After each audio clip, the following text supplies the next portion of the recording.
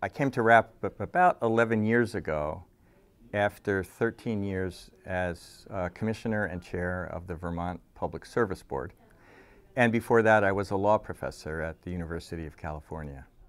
We're working really hard now to expand the European programs of RAP. And one of the really interesting aspects about that has been that we've been in Europe for 2 years now in cooperation with the European Climate Foundation. So the collaboration between RAP and our partners has enabled us very quickly to get on the ground, to become involved with the active decisions that are going on in Europe today, and to start making a contribution after a relatively short period of time. One of the exciting things about working in the European Union now is the fact that at a very high level, the Union has created ambitious goals for renewable energy, for energy efficiency, and for decarbonization of the European economy.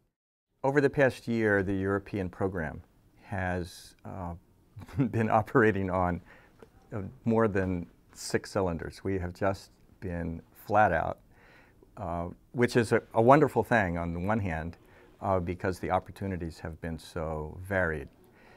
For example, working very directly on the inside under a memorandum of engagement with the Department of Energy and Climate Change in the United Kingdom.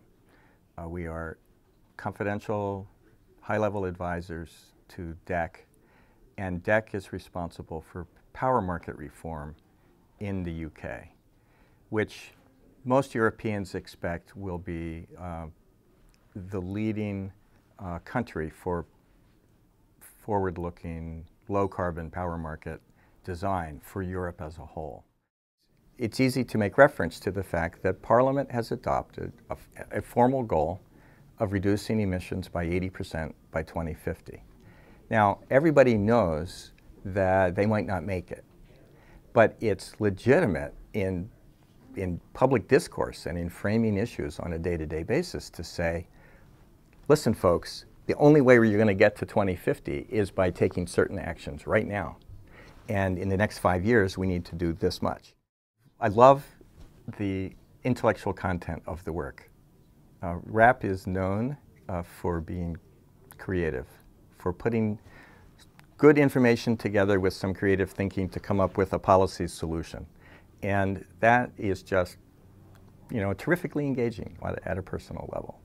What really drives me to do it is my profound belief that we have an obligation to do everything we can to improve the future for our children and grandchildren and for the health of the planet.